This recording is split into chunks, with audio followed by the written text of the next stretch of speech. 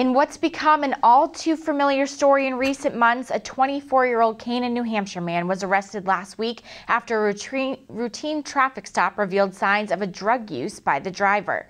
According to a press release issued by Lebanon police, Jonathan Reeder was arrested shortly after 2:30 on March 1st after he was pulled over along Plainfield Road in West Lebanon. During the course of the traffic stop, officers observed signs of drug use, including paraphernalia visible on the passenger side floor. After a brief investigation, officers uncovered an undisclosed amount of heroin on Reeder, who was subsequently arrested on charges of possessing the narcotic, a Class B felony. Reeder was released on a $2,500 personal recognizance bail and is scheduled to appear in Lebanon District Court on May 8th.